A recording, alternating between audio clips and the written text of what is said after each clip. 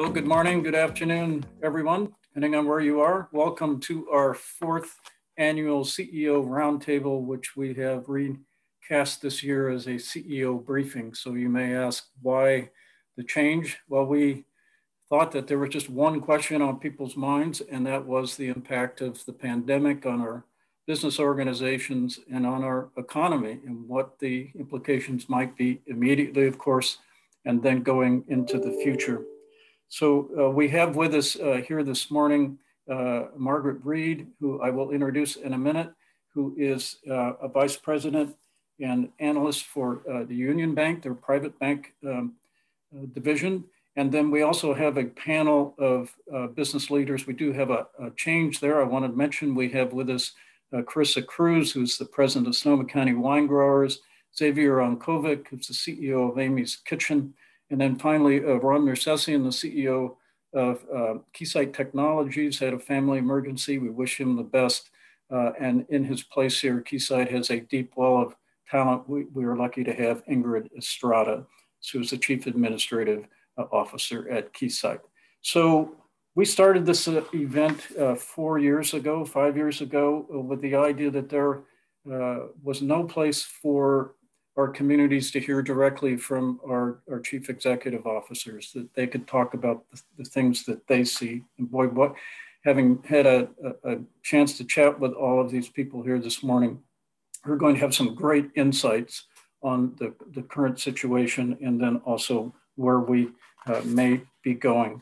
So I want to thank the organization that stepped up to become our founding underwriter, and that is the Union Bank,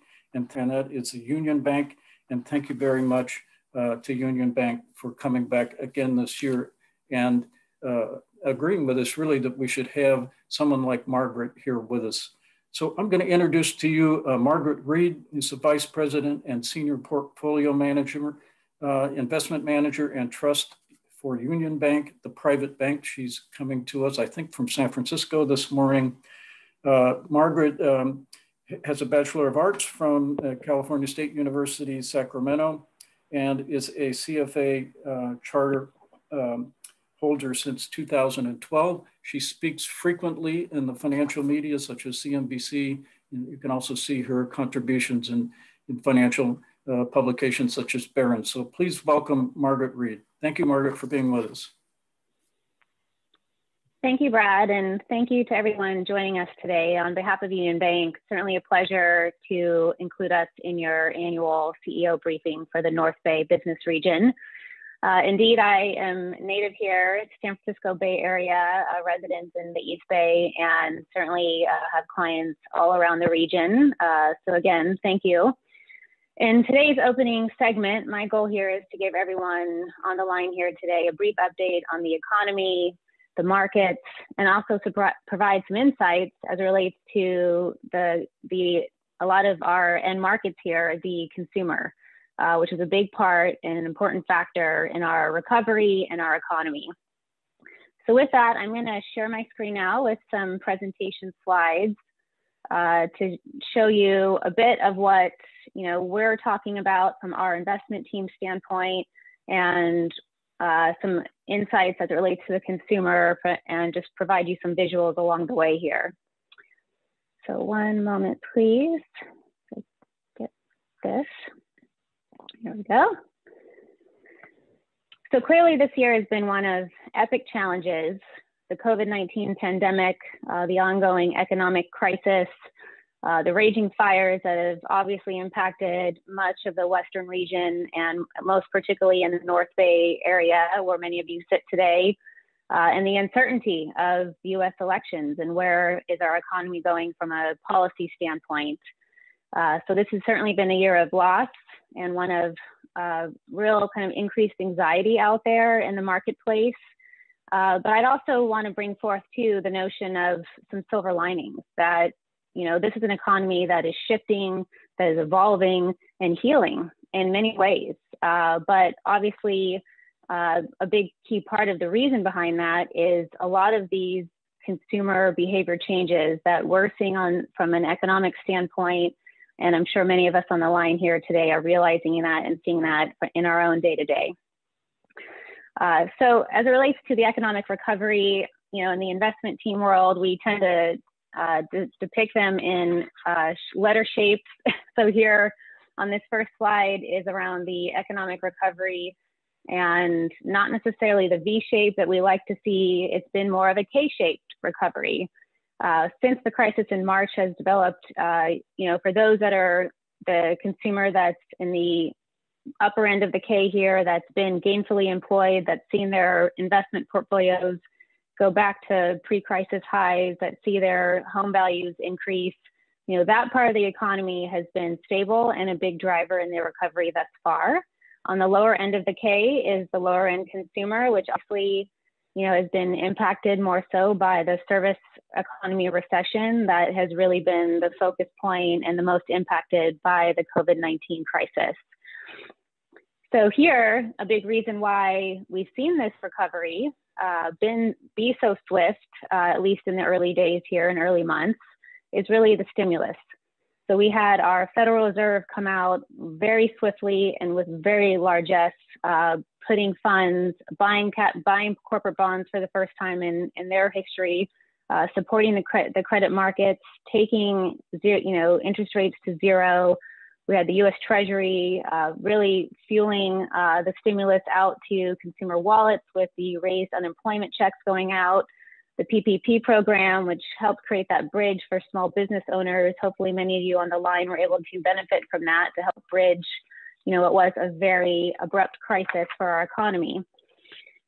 So the big question from here is, when is the next stimulus round coming? And I think once we get through the election and we get our Congress back in operating order, I think that will be the first thing up in front and center that needs to happen to continue the economic recovery from where we stand today. And the main reason why we need that stimulus is because we are still in the middle of this COVID-19 pandemic. It's no secret that case rates across the United States are rising once again. We're entering the winter months, and really difficult to see how we can bend the curve in terms of infection rates in this country. And it's even, you know, obviously a worse situation in Europe, they have many less levers than we do in the United States to help combat this pandemic. And so you can see these case rates here on a global basis, that this is kind of the growing risk and growing concern, both from an economic standpoint, but also from that standpoint of the needed stimulus to get us through what is likely to be some choppy months ahead. But pulling this all together in what here is, you know, on display, these are numbers through the end of September, just really showing that bifurcation that's not only happened in the economy, but also in the equity markets and some of the other capital markets here. So we've had the technology sector has been the best performing sector on a year-to-date basis, which really demonstrates and shows here on display how our economy and our consumer has increased because of the crisis, their need for technology and for connectivity. So that's definitely been, you know, displaced here on the technology NASDAQ performance side. On the flip side, you've seen the more economically sensitive areas like oil prices down 60% year to date. And, you know, fast forward to today where we've had, you know, some good additional equity returns in the market because a little bit less uncertainty as it relates to the US election. Having a divided government, I think that is absolutely one of the most positive things coming out of the election. That's good for the capital markets in general. And then obviously we had that great Pfizer news on their vaccine on Monday that really drove some additional returns in the equity markets, which certainly is welcome. Any vaccine news for the markets is a positive because that gives the market some insight to when we might return to some normalcy in our economy and get through this pandemic. But let's shift gears and talk a bit about the consumer. So I made mention earlier about this service economy really at the heart of this recession. And you can see that on display here, showing kind of where our services spending has gone to, where it's recovered to. And you can see that the spending on services like your travel, leisure, restaurants, et cetera, has lagged this recovery and has not returned to pre-crisis levels. On the flip side, you can see how the spending on goods has return to pre-crisis levels. And that actually speaks to a lot of these underlying consumer shifts and trends that have really, been a function of this pandemic, which I'll get to a little bit more in detail in a moment here. But just to give a few other data points on where the consumer stands. So this is through the end of September, showing unemployment, which obviously here at a peak at close to 15% in April, has recovered down to 7.9 in September, and that trickled down to 6.9 in October. And then on the other side of the picture is consumer confidence, which has also been lagging. And I think that's pretty much to be expected because of the amount of anxiety out there, whether it's COVID-19, case rates increasing, the US elections. So there's a little bit of that hesitancy there in terms of consumer confidence, but I think actually it's something that we should be expecting to continue, particularly as we're going into next year. The one silver lining though here, and why in my mind there can be some cautious optimism as it relates to consumer spending, particularly going into the critical period of the holiday season, is the state of consumer balance sheets. So we have here the savings rate in the United States. This is through the end of August at 14.1%. And this is, a function of consumers that were locked in their homes for however many months, depending where you sit across the country. And then the inability to actually spend on certain categories. So typically the summer months are a high spend in terms of travel or global travel. Clearly there's a hesitancy for travel, particularly on a global basis for consumers. So that shift of travel, of experiences, that, those are very big ticket items that essentially the consumer shifted and now spending more on the home, spending on connectivity. So now we're trying to work from home, school from home, play from home. All those things require more technology and more spending on the home. And that's essentially the shift that's been happening from a category perspective, and why there might be some built up savings happening there, in addition to all the stimulus that went into consumer wallets earlier in the summer. And then on the right-hand side here shows consumer spending by income cohort. And again, just on display how the recovery for the low income consumer has been lagging this recovery versus the high-end consumer, which is, essentially not seen a blip on the screen because they've remained employed, they've seen their asset values and their balance sheets increase.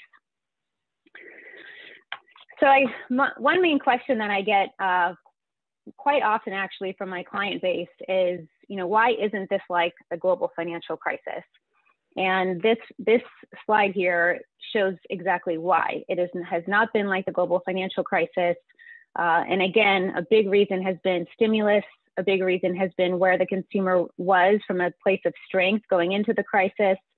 So on display here is the US retail sales data that shows what took 33 months in the global financial crisis to get back to where we were from a US retail sales level. We've achieved that from an economic standpoint in a matter of 8 months. So very, very, I think, important data point just to demonstrate the level of resiliency of our US consumer end market, but also too that, this crisis has been different, and it's really, again, been a function of the stimulus, the level and the swiftness getting into our economy, and how important it's been to the economic recovery. So this slide here has, again, on the points of silver linings, and also speaks to a lot of the underlying consumer trends. So in many ways, it's important to focus on kind of what are the long-lasting behavioral shifts for consumers, because that can really drive direction for our economy, direction for certain sub-industries. And so if you think about, that consumer that is looking for a bigger space to either work from home, school from home, play from home again, either within their home or outside of their home, and the amount of migration that's gone to urban centers over the past 5 to 7 years, well, that is unraveling with the pandemic. And it's causing consumers, particularly the millennium consumer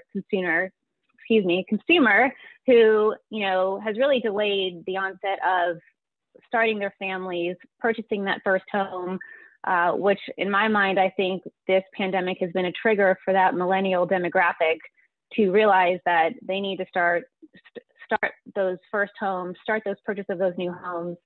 And that's what you see on display here on the right-hand side, new home sales, existing home sales, again, this crisis has been a blip on the screen because of, one, the state of health from that consumer balance sheet standpoint, low interest rates going to zero. That's certainly improved affordability for that end consumer to purchase that new home. And then again, this migration that's happening really across the country. In fact, one data point that I had yesterday speaking to a real estate analyst, 90% of the apartments in New York City have 2 bedrooms or less. So we're not only seeing this in the North Bay or in the East Bay or greater Northern California, we're seeing this across the country. And it's really, driving some improvement in a lot of these sub-industries that are actually very important to the economic recovery. If you think about construction, home construction, et cetera, again, it's an important part of this economic recovery. And on the automotive side, clearly, I think the structural shift of consumers not taking mass transit to work, not having to go to work for at least the medium-term future, and also moving out of those urban centers, requiring another vehicle between the households has also, I think, been a critical reason for the automotive sector getting back to essentially pre-crisis levels in pretty short order. So in my mind, when I'm talking about consumer trends and what does this all mean, right?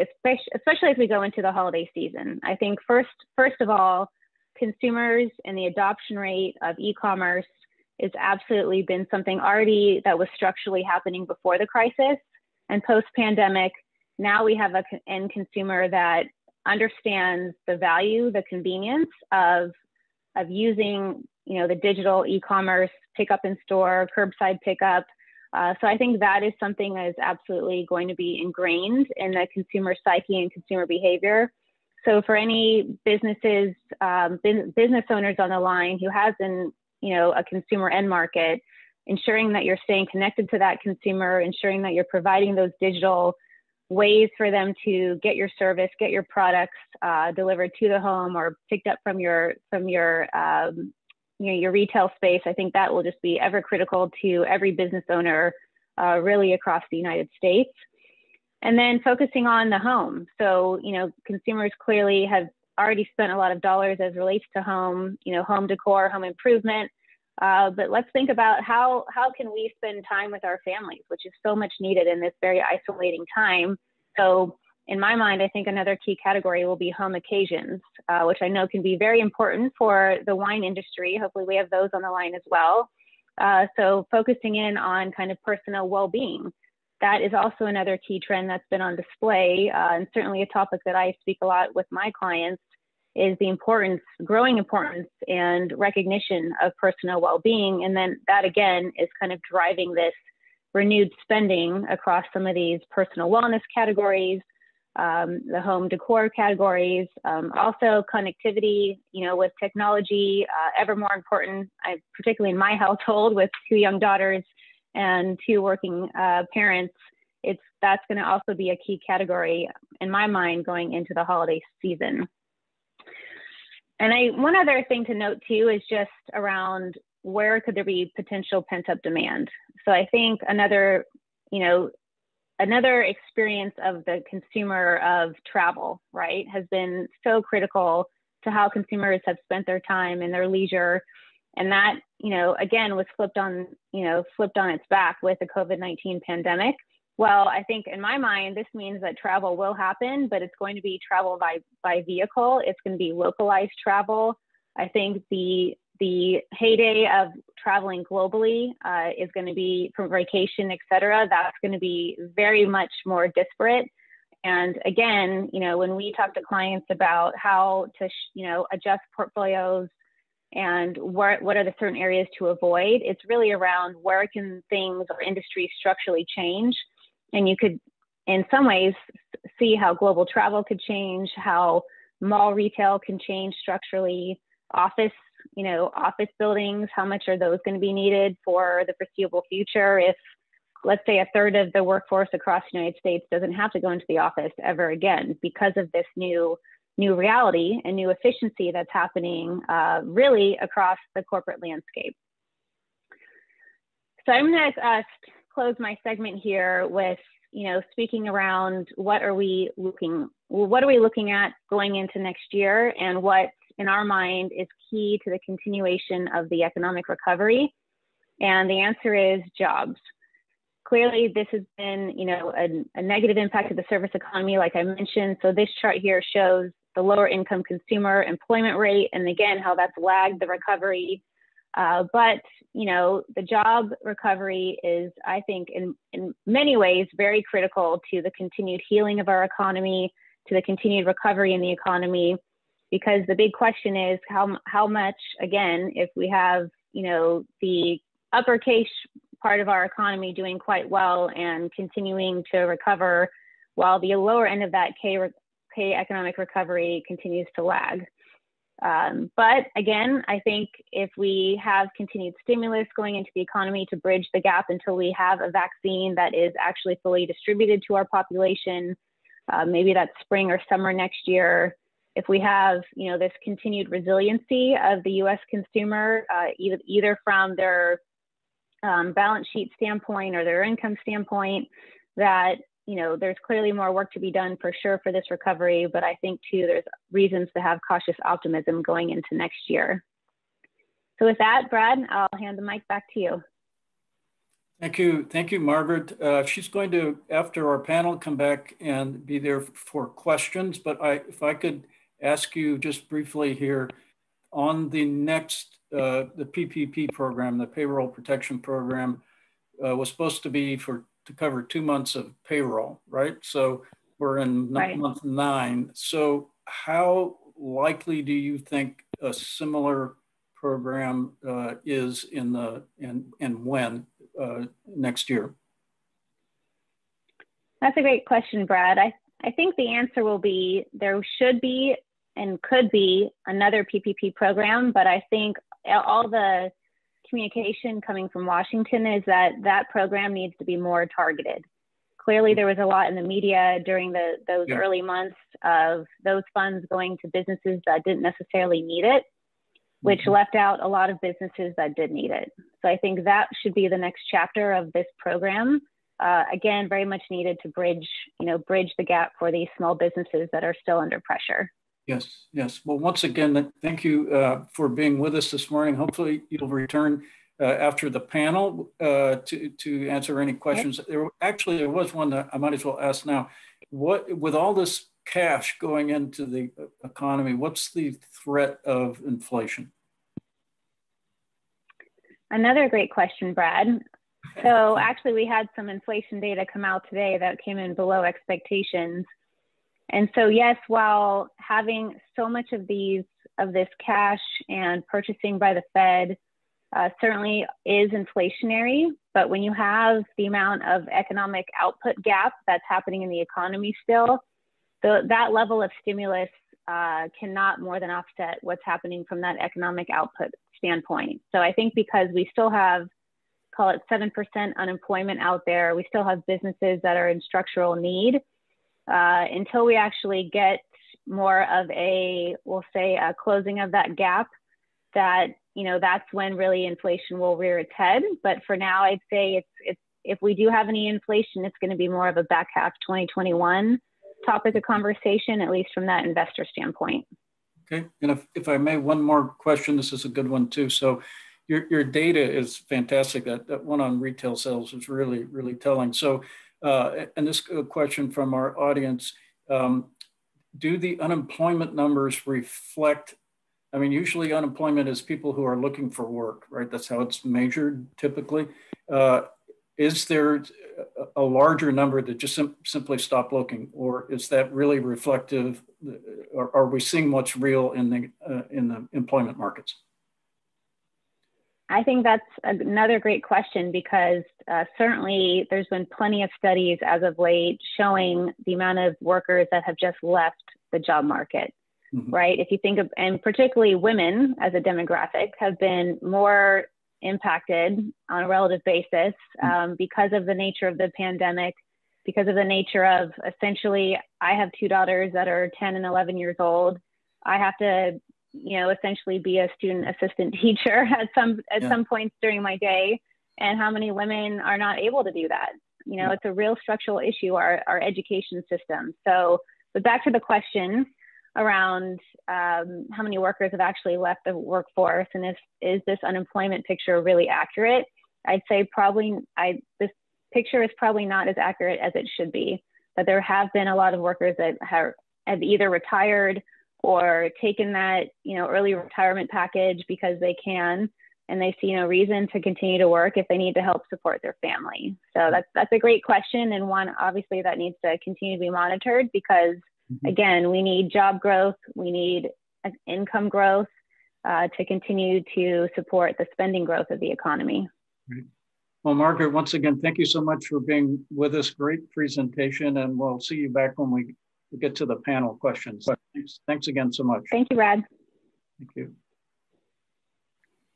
So next, we have a panel of business leaders, starting with Ingrid Estrada, who was the Chief Administrative Officer and Chief of Staff for Keysight Technologies. Karissa Kruse, who's the President of Sonoma County Winegrowers, and Xavier Unkovic, who is the CEO of Amy's Kitchen. And I've had the pleasure of spending a little time talking with all of them, and I think you're in for a real treat in our discussion here. So I'm going to start by just having each of them tell us a little bit about themselves and their organization. So Ingrid, if I could, can I start with you? Sure, that's fine. Thank you.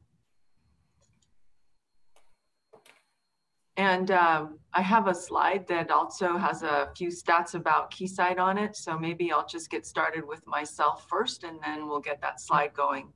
So good morning, everybody. Thank you for inviting me to speak today. Sorry about Ron's inability to make this meeting. He has a family issue that he's working through this morning. But nonetheless, luckily he had some good slides ready to go. So as Brad said, I'm Chief of Staff. I also manage our global human resources organization, all of our global real estate footprint, corporate procurement, and a host of other corporate services like our corporate social responsibility programs. So if you want to take a quick look at this slide, here's some stats about Keysight. I think many of you already know we're headquartered here in Santa Rosa, but we are a very global company, over 32,000 customers around the world. We have more than 100 countries that we have either customers or employees in. We have 30 countries where we have sites. We have over 3,000 patents, and we're about a $20 billion cap. You can see our revenue is almost split evenly between, or half of it's from commercial communications, otherwise mostly known for 5G, aerospace, defense, government, and then electronic industries. And our employees are pretty much equally split around the world. Looking forward to the panel today, and back to you, Brad. Once again, Ingrid, thanks for jumping in, and we wish Ron the best. So Karissa, tell us a little bit about yourself and the Winegrowers.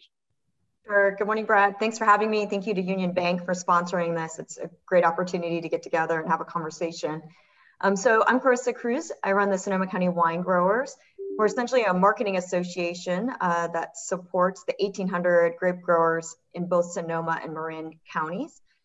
So we do marketing, and I say we do everything to promote the region as well as help our local farmers protect agriculture and to be able to continue doing what they love to do, which is farm. Probably one of the things that's become more and more important in the last couple of years is in 2016, we relaunched our Sonoma County Grape Growers Foundation, and I run that organization as well. And it supports our local farm workers and their families, and was intended to do a lot of things sort of around leadership and workforce development. But fortunately or unfortunately, we've played a bigger role in supporting our farm worker families through wildfire and COVID crisis in the past couple of years. So I'll talk more about that as we look ahead to the business. So looking forward to the panel today. Well, thank you, Karissa, and you're to be commended for all that you've done for the farm working community. You've been right there, right through fires and through this pandemic and what have you. Thank you. So Xavier Unkovic, tell us a little bit about yourself and Amy's Kitchen. Good morning, good afternoon, Brad. Good afternoon, everyone. And yeah, definitely delighted to be with you all today. I've been at Amy's for a little bit more than 3 years now. As I keep saying with my team, we're here to keep the dream of our founders alive, Andy and Rachel Berliner, that created Amy's Kitchen 30 years ago. And at Amy's, we love to cook for you. This is what we do. We cook, and we're proudly independent, family owned, as you can imagine, organic food company. But we're more than this. We are on a company journey to take care of our consumers by cooking great tasting food with high quality organic ingredients in our kitchens, not our factory, in our kitchens. A journey to take care of our planet as well, with ultimately a goal of healing the planet, and a journey to take care of our people, where we believe each person at Amy's play a critical role and can make a difference for our consumers, our planet, and for each other. So we're delighted to be here today, and I'm delighted to be with you all. Well, Xavier, thanks again for being with us. For those of you who don't know, Amy's Kitchen actually started in Rachel and Andy's kitchen when they wanted some healthy, pre-made dinners, and they went to the store and couldn't find any. So they created their own. That's our story 30 years ago. That's the beginning.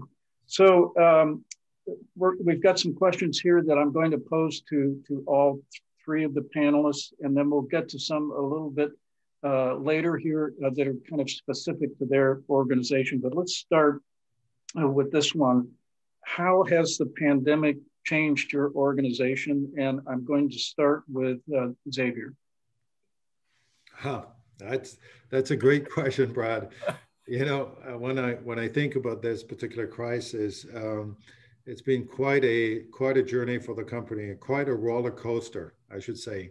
In the meantime, I have to admit that we at Amy's are very grateful to operate in a food world and to be considered as a essential business, and very thankful to our people and our owners and for the entire company to have mobilized, because that particular crisis needed the company to mobilize fully.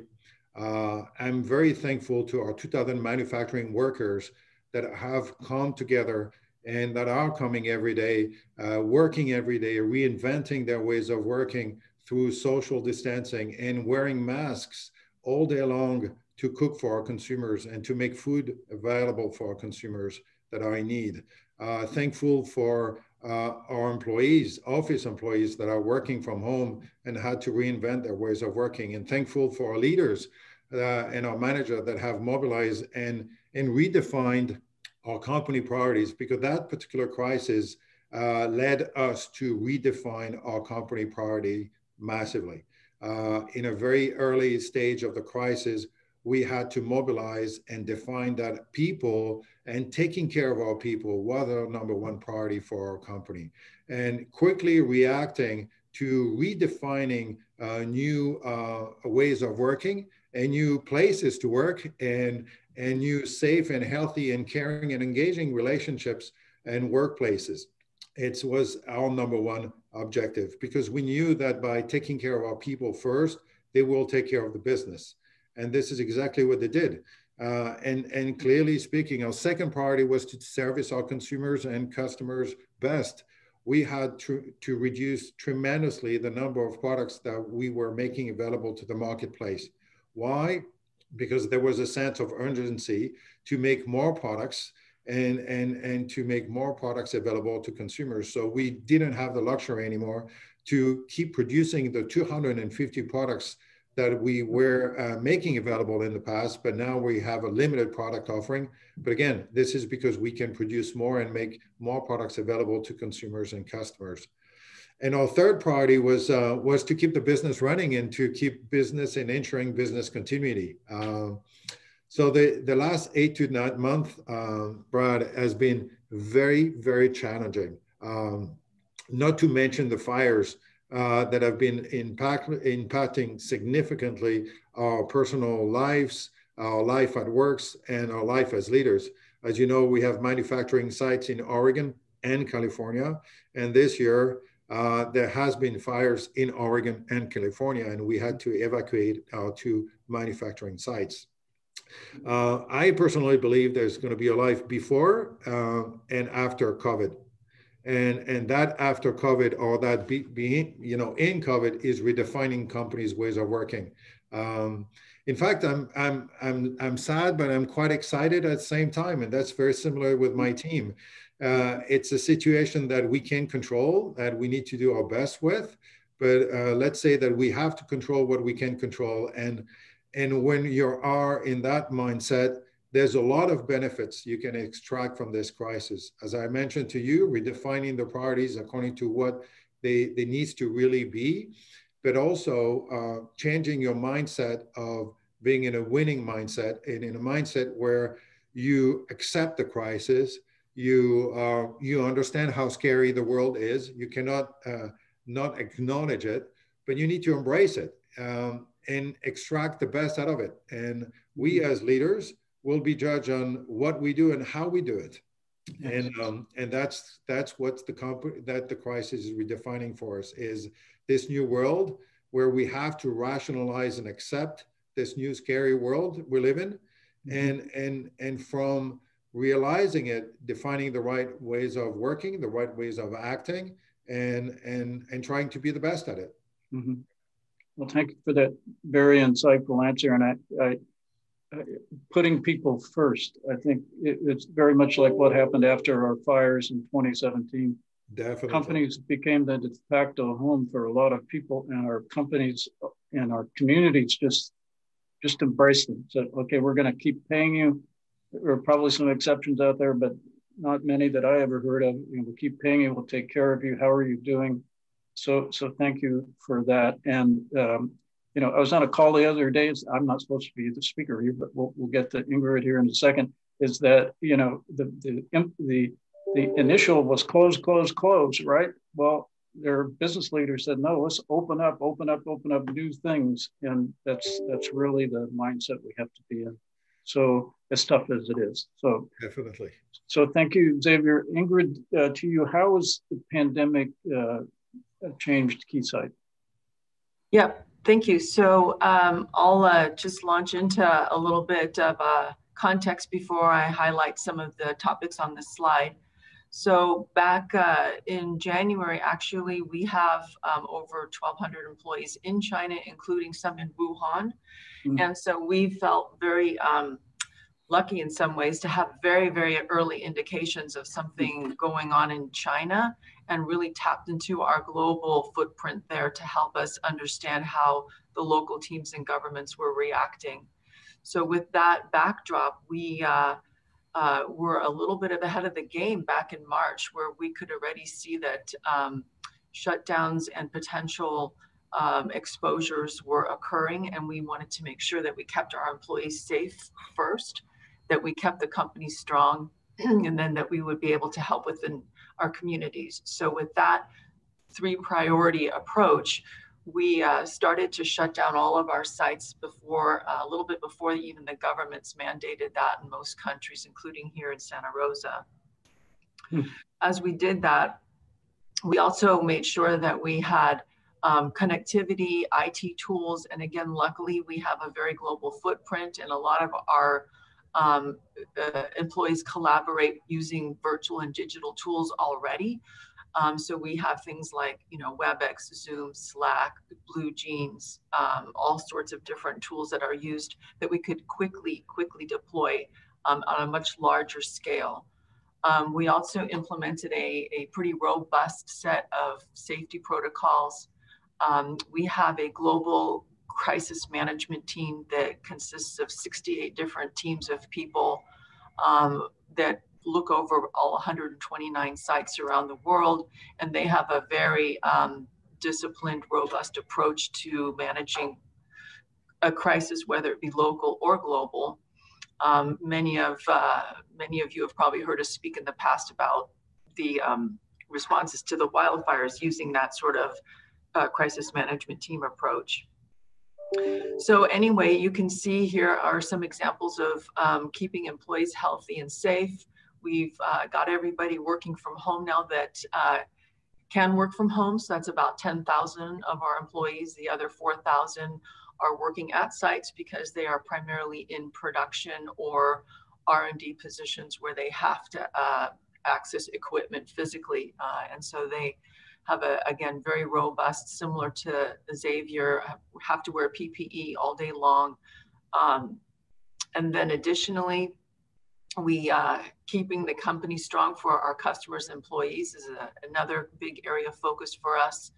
So because we're part of the essential work infrastructure, we shut down globally back in March, but by May, June and April, May and June, we were already 100% practically back up into production around the world at our major production sites.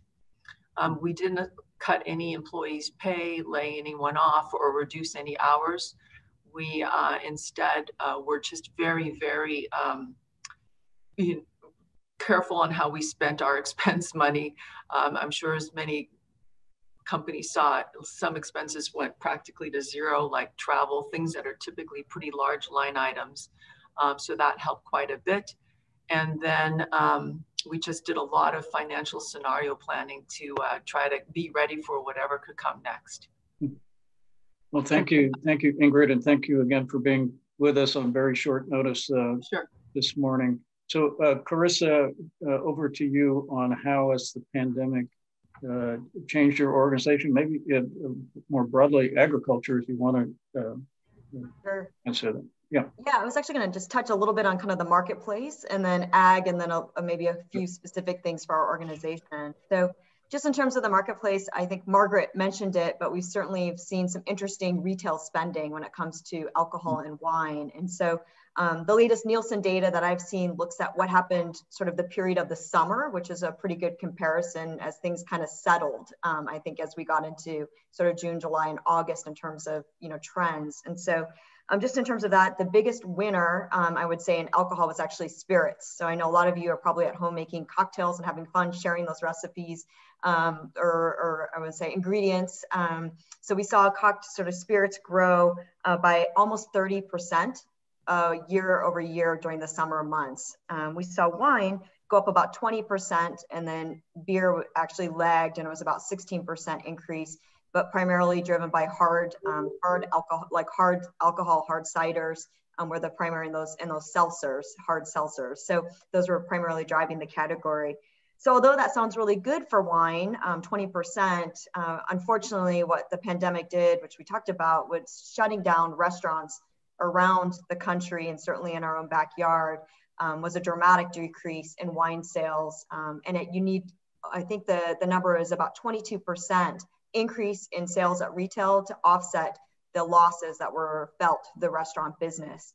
This was particularly felt, I think, by a lot of our wineries locally who really are small, right? So we have about 70% of our wineries produce less than 6,000 cases of wine in Sonoma County. These are micro boutique wineries that really rely on tourism. They rely on direct to consumer business, on creating those relationships, and also on having their wines presented at restaurants where it's more of a bottle personal sell to support that. So we kind of saw this combination of, I hate to say winners and losers, but typically some of our wineries that were better suited for sort of delivering sales during the pandemic, more retail wine, some of our larger brands, because we found consumers really did want safe exploration during the pandemic. So they're spending very little time in the store. They're minimizing that experience. So they would go in, they would pull a Rodney Strong, a Coppola, a Silver Oak, these bottles, brands that they know very well, versus taking sort of a chance or a risk on maybe a brand that they weren't as familiar with. And so that has really kind of impacted our wineries overall. Fortunately, we know folks are consuming wine though, because for a number of reasons, and you probably can check most of them off on your list too, for relaxation, to providing some sort of connectivity with friends and family, often on Zoom, a happy hour, a glass of wine with your friends, and then some sort of reward or treat as we're going through this that wine can provide. And I like to add, for me, it's just sometimes survival of the pandemic brought a lot of wine consumption. So I think some of folks out there feel that as well. Just in terms of agriculture, Similar to what Xavier was sharing, ag has been deemed essential business. Obviously, Mother Nature does not stop for a pandemic. It doesn't know that that's what's going on in the world. So our vines, kept producing grapes, and our farmers who are very used to having to respond on an annual basis to what Mother Nature gives them are quite adept at sort of quickly being flexible and maneuvering. And so we saw them respond quickly to keeping, new protocols to keep their employees safe. We're fortunate if you've spent time out in a vineyard, you can see the vineyards behind me. Most of our vine rows are at least spaced 6 feet apart. So it's kind of the natural spacing that is suggested during the pandemic, being outdoors also. So we saw our farmers were putting their Kruse in early pods that they would spend the entire season with, sort of creating sort of small families of workforce at their own vineyard sites. Deploying, instead of having crews go into one vineyard, maybe if you're a vineyard management company, sending crews around, so smaller groups around to different properties. So you kind of are spreading out the workforce around the county. And then of course, our foundation supported our farm workers impacted, or if they had a spouse impacted by COVID, as well as I become an expert in all things masks. I had no idea I would know so much about masks and when you use what mask for what. So early on in April, our foundation was able to purchase KN95 masks, and we've given over 10,000 of those away, ensuring that all of our local workforce had masks. And then we've also partnered with the Ag Commissioner to get N95 masks, St. Joseph Hospital for fabric masks. So lots of partnerships on masks out there. In addition, one trend that's been occurring over the last couple of years that's actually was fortuitous during the pandemic was just a move of our farmers to more full-time employment. So in our farm workers, so kind of moving away from the seasonal workforce. The challenge of labor over the years has really had our farmers investing in creating jobs year round in order to really support having, our farm workers living in Sonoma County and being a part of our community here.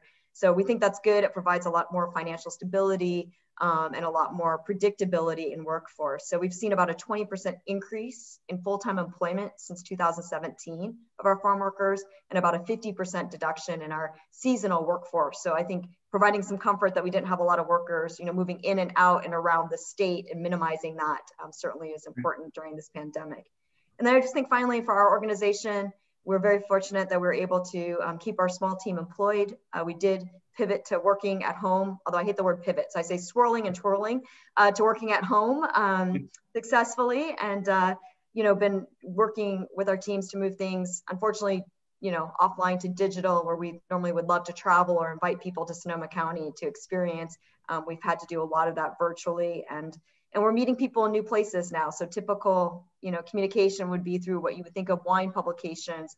And now we are out there promoting Sonoma County on recipe sites and do-it-yourself sites, because we know that that's where sort of folks are going to learn these days and create sort of new experiences. So a lot of change, but again, fortunate that we've been able to sort of keep our farming going and to do a lot of have wine still be a successful part of most people's experience.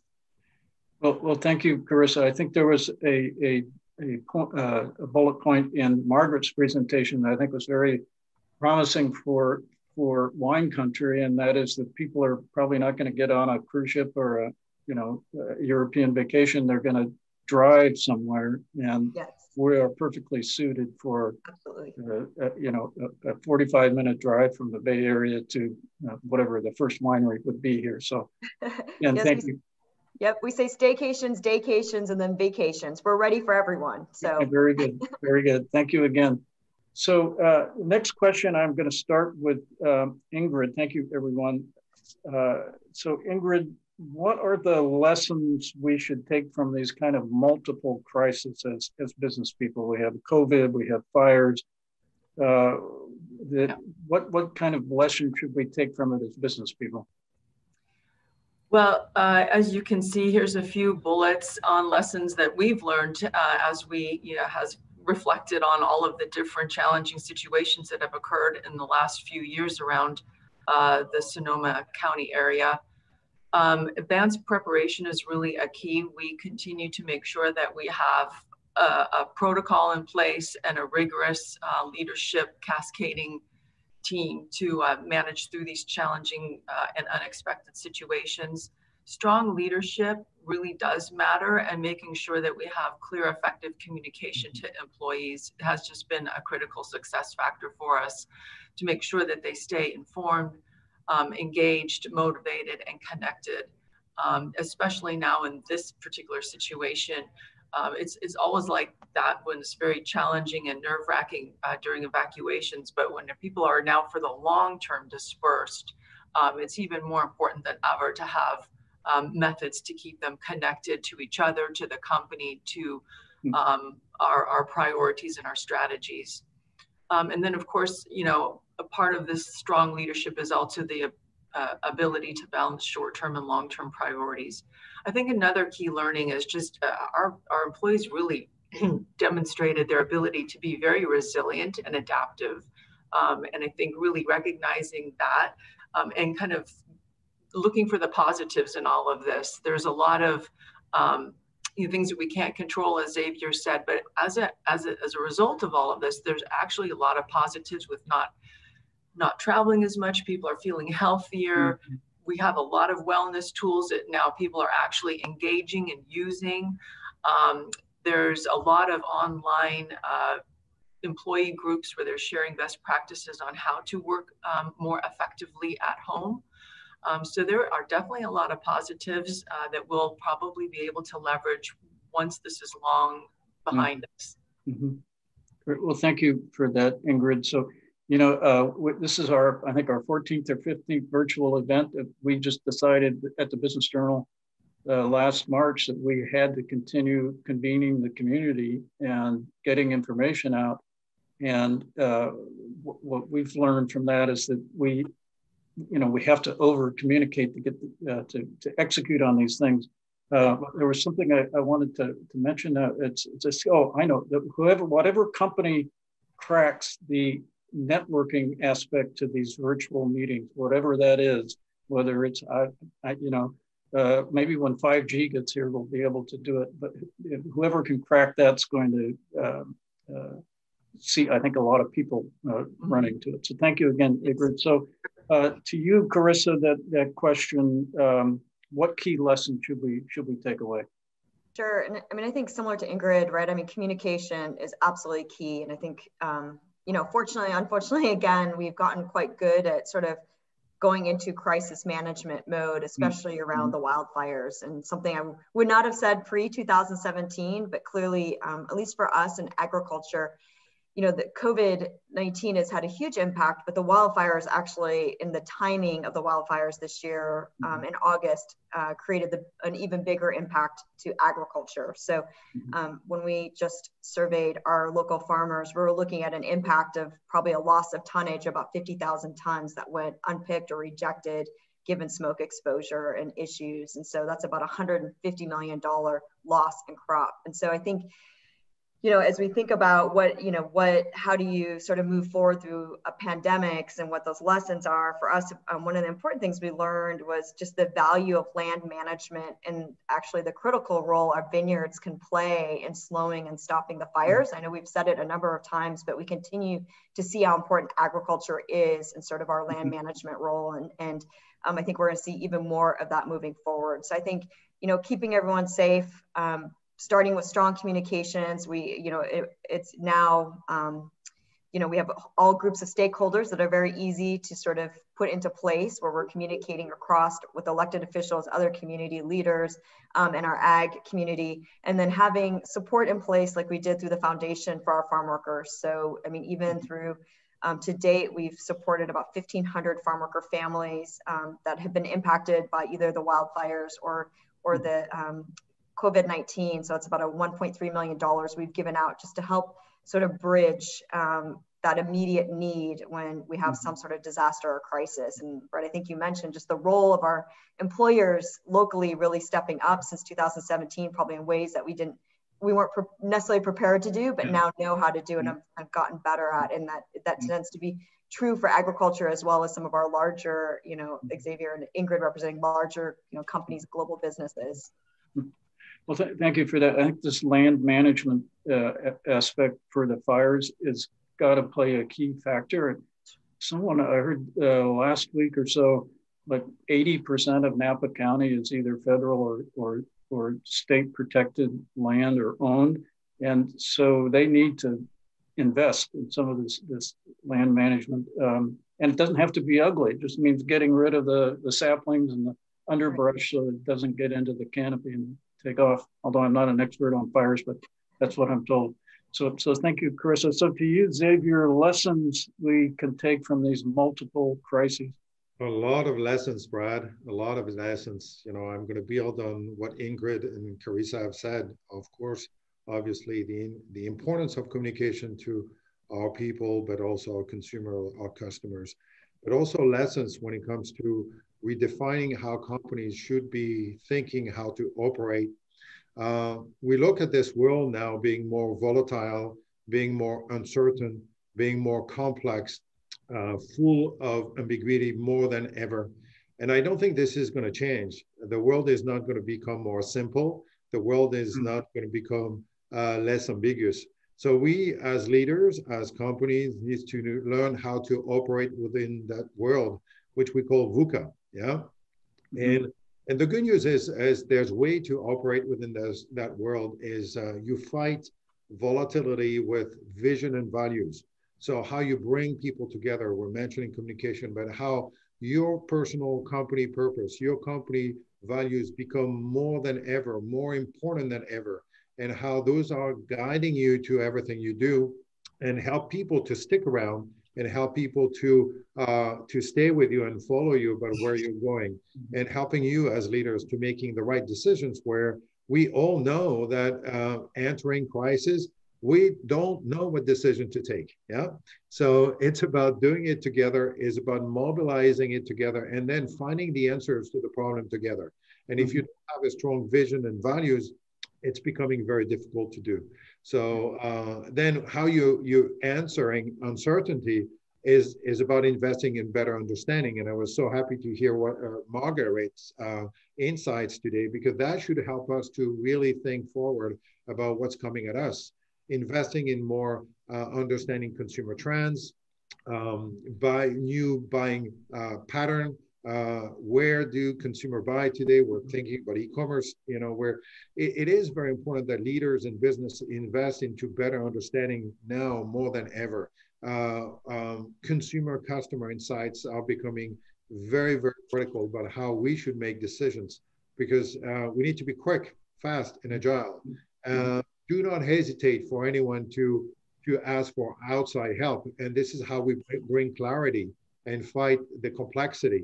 And finally, for me, it's about answering ambiguity by agility. How do we experiment more, try, test, and learn so we can act with speed, because those crises forces us to act with speed and being significantly agile. So for me, it's all about amping up our game, Brad, is when you're slow, you need to be fast. When you're not agile, you need to be agile. You need to do it together. So in fact, Ingrid was mentioning the importance of leadership. Leadership is not about having all the answers. It's about bringing people together. It's definitely what needs to be happening during that crisis. And I think this is something that should stay after the crisis as well, because what a great world that a world when people are engaged in your company, their opinion matters. Yeah. Yeah. I remember us sitting around talking about doing these virtual events back in March, and there were so many questions. And the thing we came down to is sometimes you just have to go, you just have to do something. So here we are. So Xavier, continuing with you, how has the pandemic and other challenges changed the future of food or altered the future of food? So I'm not going to talk about retail channel that have been impacted or not, because obviously the food service piece, Margaret mentioned it, has been significantly impacted. I'm going to talk more about food and the two mega trends that have been reinforced that we were seeing happening, but have been accelerating, I should say. Is the first one is about sustainability, and the second one is about health and wellness, or health and well-being, like Margaret was mentioning. Sustainability, I think more so than ever, consumers matter more about sustainability.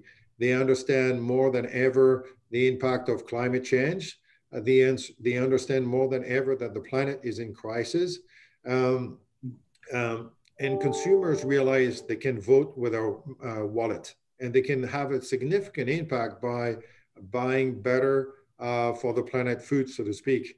They understand the impact of animal-based food and impact on the planet, and therefore you see significantly a shift or a trend towards plant-based food more so than ever, and therefore a significant impact on sustainability. On the health and wellness side, it's very similar. The crisis have exposed our consumers to their need into taking a better care of themselves. Their understanding of that food is your first medicine. And again, you can do something and you can act on being healthier and better. And eating better has a direct impact on feeling better and living a better life. And therefore, people understand more than ever the importance of and the impact of pesticides and how organic can play a significant role in their life in terms of benefits. And therefore, consumers, again, expect to eat more fruits, vegetables, and better for you food that have a better impact on people's life and well-being and planet. So for all the companies in the North Bay areas that have been organic before it became trendy or cool, definitely I want to say to them, they're in a good place. Yeah, they need to communicate more because consumers are in need to get to know the brands that are doing good for them and the planet. Great. Thank you, Xavier. I've often said for the last 6 months, we need healing on so many levels, mind, body, and you know, every way. So Earth, definitely. You're providing that. Thank you. So Karissa, same question to you, except how this applies to wine and agriculture. Sure. I couldn't agree more with Xavier's comment on the role of sustainability. I think we're hearing that more and more. People care about how their food is made, how their wine is made. And I think, you know, we're so fortunate in Sonoma County, given our farmers' commitment to sustainability, that we're well positioned with our, you know, being a global leader in sustainable farming and grape growing here, that we were ready to sort of be there for consumers, even with the label on the bottle. So we have over 1.3 million cases of wine that come out of Sonoma County with our sustainably farmed grape label, which makes a nice impact on shelf and for the consumer. I think in addition to that, some trends that we see that are really good for wine that I think will stay is just continuing and going back to sort of the root of the food and wine experience at home. So the idea of cooking, the idea of pairing, the idea of sitting down to family meals where you're sort of, you know, breaking bread and sharing wine. So I think that is a trend that bodes well. And also a huge change in sort of making wine more accessible and demystifying it. So we've seen a complete boom in online wine sales. I know some of our partner websites that are, you know, more broadly, not just our winery ones, but more broadly distribute wine, have seen increases of, you know, 50% in their wine sales. And a lot of those are actually, that wine sales being consumed by millennial consumers, which I think for the last couple of years when we've been on wine panels, we're hearing that millennial consumers are not wine consumers, that they might be enjoying cocktails, they might be beer consumers. And frankly, the COVID pandemic has actually brought this young consumer group or younger consumer group into drinking wine. And they're finding that it's something they're sharing with friends. It's become more accessible, as you've seen, again, the increase in sort of in market to purchase wines online. So I think that is also really a good trend for us. The other thing that's been great is so many folks have become backyard farmers, right? So folks, you know, looking for the do-it-yourselfers or in their backyard, they're growing tomatoes or they're growing lettuces or planting a, you know, tree. And so we're bringing agriculture to a whole new generation of folks around the country that, you know, are now our backyard farmers. And I think that's a great way for us to share about farming, share the lessons of farming, share how food is grown, and the role of agriculture in general. And so I think that trend will be here to stay as well, as people really appreciate growing things and also what it takes to grow something. It's not, it doesn't just happen. You actually have to nurture it, and being a farmer is hard. is hard work and takes a lot of diligence. And so I see those as trends that will, I think, really support sort of wine and agriculture and Xavier food as we move forward, as people care more and more about that. In Sonoma County and our diversity here and our farming history and legacy, it really sets us up well to be a part of that conversation and be a part of people's homes moving forward. Great. Well, that's great news about millennial wine buyers, because they buy everything online, right? Their couches, their whatever it is that they're used to it. So training them to buy wine direct is great. That's great to hear. So to you, Ingrid, Keysight is a leader in many of the key technologies going forward: 5G, wireless networks, autonomous vehicles, et cetera. Tell us a little bit about where we're at on those trends and how they might impact us. Sure. Okay, so I have a slide here that I think has some interesting information about what some of the key areas that we are leaders in, and some estimates about what the growth trajectory are and by what time frame. So as an example, if you look down at aerospace defense, new satellite launches could grow by 300% in the next handful of years. So these are just sort of our estimates and what we're seeing. What this pandemic has done is accelerated some of these significantly. For sure, digital transformations have now been a huge investment with many of our large customers, and many large organizations around the world are now making sizable investments to accelerate that. We're also seeing a lot of acceleration on 5G. So even though 5G is in its early days, there are some deployments underway. They can't go fast enough now.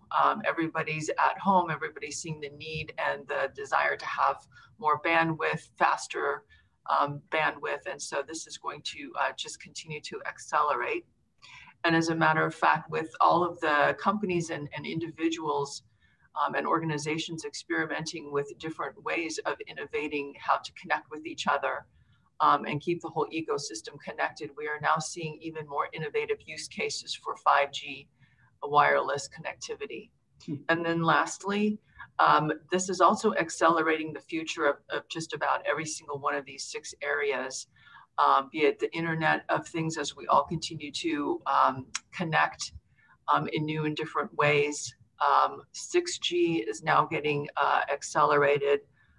Used to be more of a 2030 trajectory. Now we're seeing there's some indications of that coming probably before the end of this decade. Right. Okay. Well, thank you for that. That's very, very, very exciting. Lots of things coming our way that will increase our connectivity. So last question before we go to Q&A, and this is to all of you, and I'm going to start with Karissa. How has the pandemic, fires, and speed have changed? How has that changed what is required of leaders today? Yeah, I think, leadership has always required a lot of flexibility. I think, that's one thing that stayed true through all of this. I think for me and our role with the wine growers, we've really had to look at, when are you in crisis management, and when is it time to go back on the offense? And I think that's kind of a critical piece right now as we've gone through COVID-19 and we've gone through the wildfires. So much of what we've been doing is really responding and really making sure we're communicating and keeping that. But now we're ready to go back out and start telling the story of Sonoma County again. So I think we're feeling that need to go back out. Our farmers are ready for that. Our wine business is ready for that. And I think certainly consumers are ready for some of that positive messaging. So we've done that. And I think the other piece is really be able to make sure you're telling accurate, factual story and information. And so we've been facing since 2017 over and over again in the media that, wine country is burnt down. And the trickle down impact of that for tourism and our wine and our ag business can be detrimental. So really I think leadership today requires sort of having the right facts and being able to tell that story locally, nationally, and broadly, and sort of controlling the narrative with real information. And I think that's going to continue to be true. Yeah, just think if we could change that story to how we've managed the wildfire threat, to where it managed it down. Yeah. So hopefully we will get there. So Ingrid, to you again, how has the pandemic and all these other challenges changed what's required of leaders today? Right. Yeah. So I think very similar to what Karissa has said, it's really all around change management, having adaptable, flexible decision making, kind of leaning in as the crisis unfolds. Certainly at that point you are being reactive, but also moving towards being proactive. We have a team that we started up last June as we kind of stabilized through getting through the pandemic and its initial impacts, and it's called a Thrive team. And that's an example where we are now proactive. We are shaping our future. We are trying to understand what are we going to do with our real estate long-term? What can we do to continue to look at different scenarios of should we continue to have people work from home, at what point, and what would be the triggers to ask them to come back, what would be varying timeframes around that.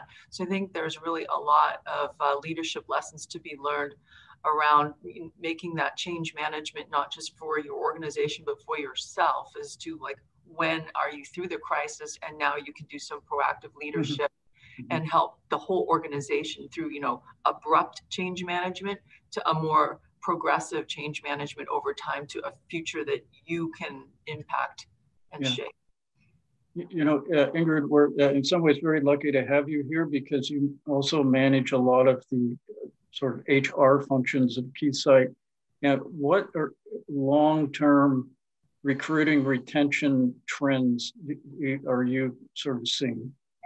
Yeah, this slide gets just a little bit of it, and I think it was already mentioned in previous comments that as people are now working from home and figuring out how effective that can be for them, many of them are questioning, why do I have to be in this part of the world? It is expensive.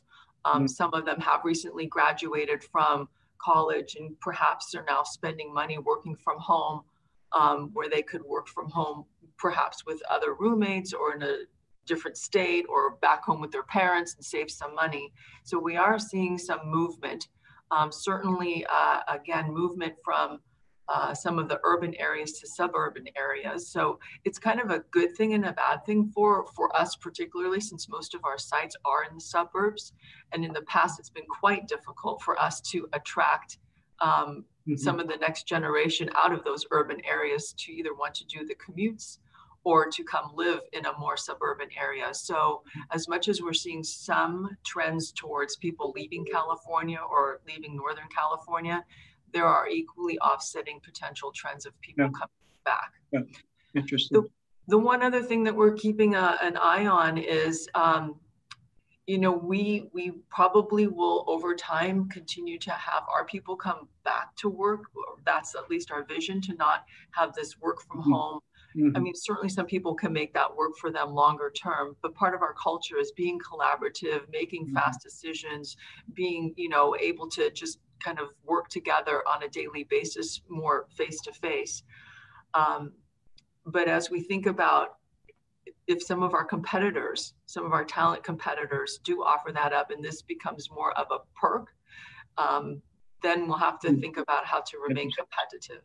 Yeah, interesting. All very, very interesting data points and trends. So we'll bring Margaret back in if she's still out there somewhere, and we'll go to audience questions, which I have here in front of me. And maybe I'll start with this one. And I think it's an important question.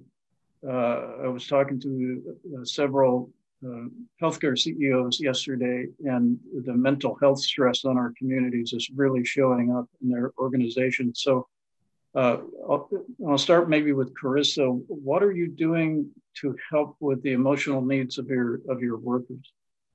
Sure. So we stay very connected. Our team does. We have meetings 3 times a week, and we do a lot of check-ins. We call it, one of my, actually my right-hand woman, Kate Piantek, actually mentioned, one day they do a scale, right? So we check in, where are you today on a 1 to 10 in terms of how you're feeling about things, and you know, whether that's a frustration, whatever that is. And so we do that kind of check-in. We still are doing our virtual happy hours as a team to sort of stay connected on that as well. And then I think, you know, when we work with our farmers, sort of the larger farm worker pool, as we've gotten much better at sharing resources in both English and Spanish, getting videos out there where it's peer-to-peer conversation. So farm worker to farm worker, talking about safety and protocols, just so we're, you know, more connected in a way that's meaningful and relevant, and not just sort of our old ways of how we used to do things. And so it's kind of that check-in, but that's a benefit of a small team working at the Winegrowers, is that I think we probably know as soon as we log into a call what someone's mood is that day, because, you know, it's, you know, or if maybe they're not putting on their video, we're checking in saying, hey, all okay, you know, what's going on. And so I think it's just important to keep asking questions and carve out that time that's not about just checking things off the to-do list or work. It's about, you know, talking about who we are, how our families are doing. Yeah, good. How about you, Xavier?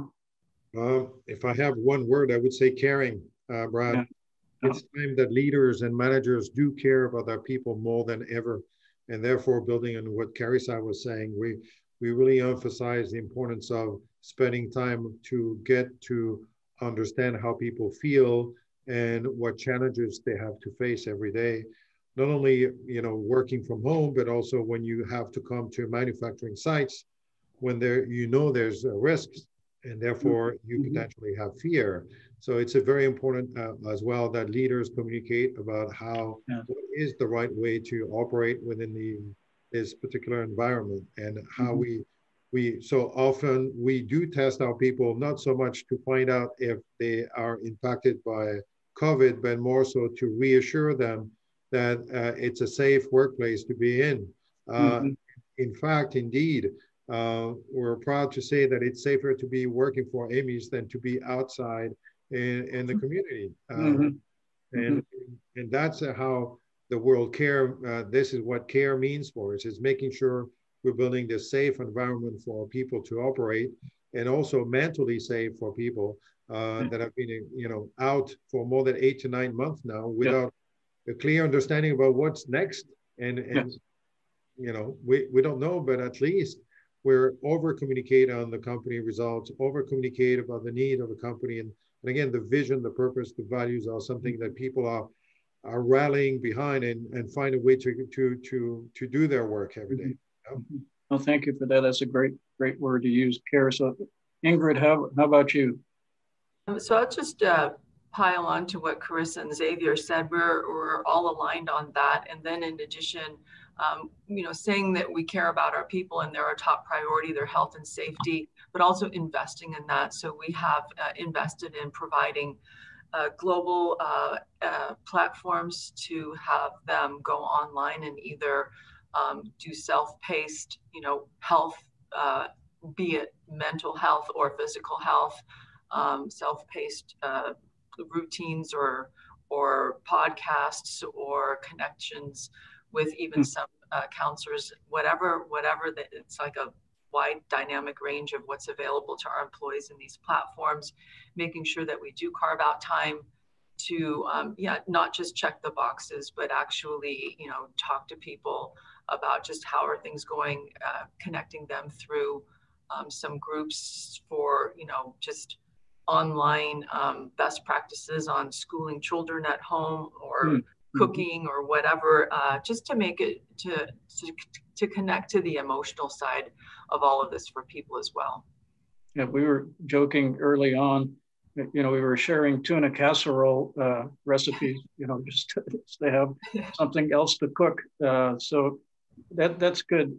And what about the ergonomic piece, Ingrid, with people working from home? I just know that that's a potential issue kind of hanging out there. Yes, definitely. And so, you know, way back in March, we weren't sure how long this was going to go on, but after a couple of weeks, we were definitely seeing that this was going to be a longer term trend. And we have implemented methods for employees to safely access and their equipment from the site. So be it their desks, their chairs, their headsets, their monitors, and deliver that to their homes for them. Yes, great, great. Margaret, you're with us. Any thoughts you might have on the discussion we had here around, you know, changes to our economy and our organizations, or anything you'd like to kind of close us out on? Sure, absolutely. And I just really want to applaud all the panelists' contributions today, and particularly all of the commentary around, you know, the importance of staying connected, being empathetic, reaching out to whether it's your family members, your friends in your community, but, you know, your clients, right? I think this is a great time to, you know, develop that level of trust. I think is so much more needed today than ever before, is having trust with your stakeholders, trust with your clients. And again, just staying connected and, you know, asking those the questions that can really build that trust over time. I really want to applaud Xavier's comment about leadership, that leadership is not about having the answers, it's about pulling people together. And I just absolutely love that. And I think it's just so critical in this environment for business continuity, for continuity with your networks and your communities. And just thank you everyone for all that contributions. I think it really makes a difference for all of us in this working environment.